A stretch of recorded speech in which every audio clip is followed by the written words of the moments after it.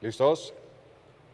Y dieron la salida y se fueron a la lucha. Arranca último Venice Legacy en los primeros 100 metros buscando la delantera. A la parte de adentro está el marrón Fuster y la consigue. Cuando se acercan al poste de los 1000 metros, el marrón Fuster tiene dos cuerpos en la delantera. En el segundo lugar está a la parte de adentro el ejemplar Cerdante. En la lucha afuera Pradar. En el poste de los 800 metros, Pradar viene acelerando contra el marrón Fuster y lo viene igualando. Cuando se acercan a los 700, los pasan, es Pradar el que domina, despega 3/4 de cuerpo el marrón Fuster al segundo, a medio Cerdante tercero, a 5 en el cuarto, está colocado Strike Lightning, se acercan al poste de los 500 metros y Pradar está al frente, despega ventaja de 2 cuerpos y medio, Cerdante pasa al segundo, Strike Lightning sigue mejorando, ya viene buscando el segundo lugar, mientras eso ocurre, Pradar despega 4 cuerpos entrando a la recta final, Pradar al frente con no menos de 4 cuerpos, Strike Lightning está solo ahora en el segundo lugar, el marrón Fuster lucha el tercero con